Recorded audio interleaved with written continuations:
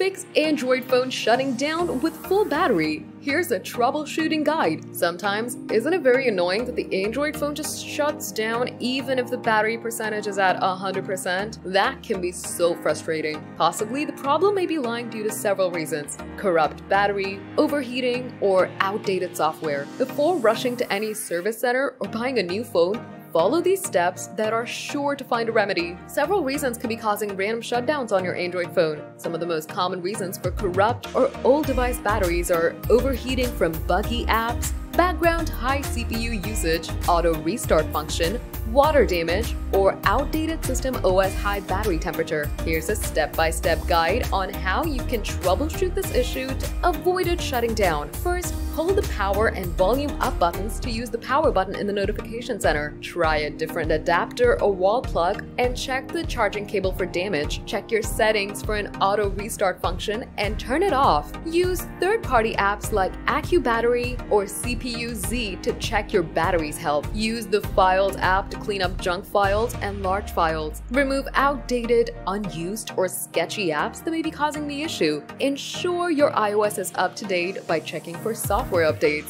Reset your phone to its default settings, but back up your data first. If none of these steps work, contact the manufacturer or try third-party desktop solutions. Remember to back up your data before attempting any fixes.